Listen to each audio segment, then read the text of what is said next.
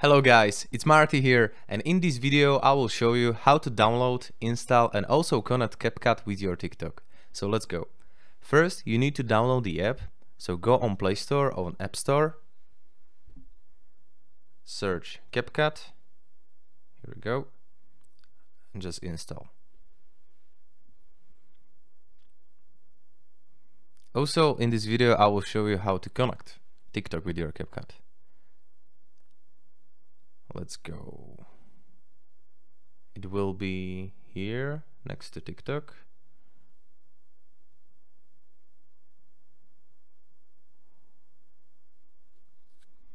Here we go.